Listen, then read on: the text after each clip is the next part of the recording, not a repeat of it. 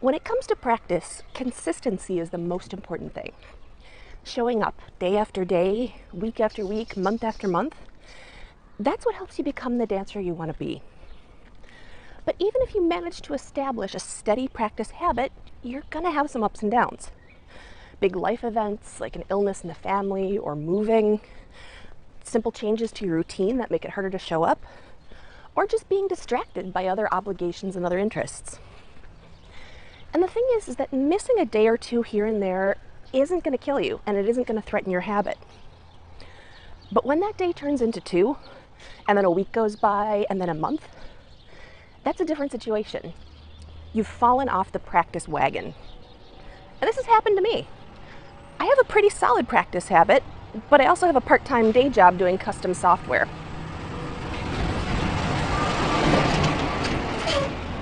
And a while back, I had to take a professional exam on a pretty tight deadline. And so I was studying in every free minute. I was staying up late, and then I either slept in or spent my mornings studying, which really ate into my practice time. I figured I would jump right back in, but then the day after the exam, I thought I would reward myself with another day off.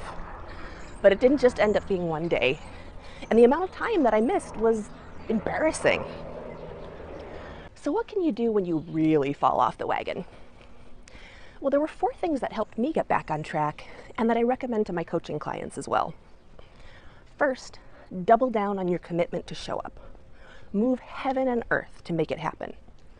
But keep that practice really short. If you listen to the Practice Tantrum episode, you're familiar with the hilarious minimum. So for example, you might decide that for the next 2 weeks, you're going to practice every single day, no matter what, but only for the length of one song. My second recommendation is to consider adding some form of accountability.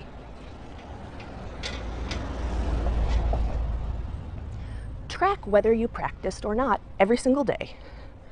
You might mark that down in a calendar, in a journal, use a phone app. I use one called Way of Life. Or you might partner with a friend and check in with them every day. If you feel like you need a big carrot and stick, you might consider a public practice challenge where you post whether or not you practiced every day on Facebook or Twitter or your blog. Third, shake it up. Boredom is the kiss of death. But if you choose some fresh content to practice, that can make you more excited to show up in the first place. And that excitement can be enough to get you over the hump until practice becomes a regular part of your routine again. And fourth, play, don't work. Instead of focusing on what you need to fix in your dance or what you feel like you should be doing, just do whatever you would enjoy the most. A healthy practice should always balance having fun and making progress.